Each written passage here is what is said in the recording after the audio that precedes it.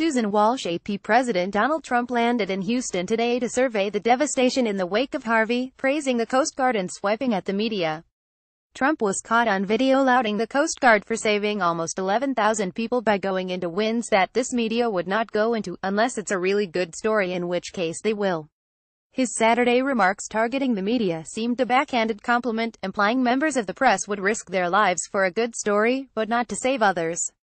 CNN heralded Trump's trip to the Gulf Coast as his second try at being the comforter-in-chief, a role that obviously does not extend to reporters.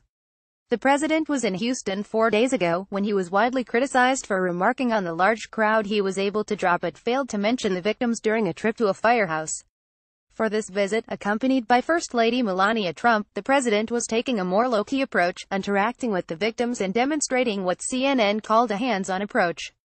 Texas, we are with you today, we are with you tomorrow, and we will be with you every single day after, to restore, recover, and rebuild, Trump tweeted shortly after arriving in Houston on Saturday.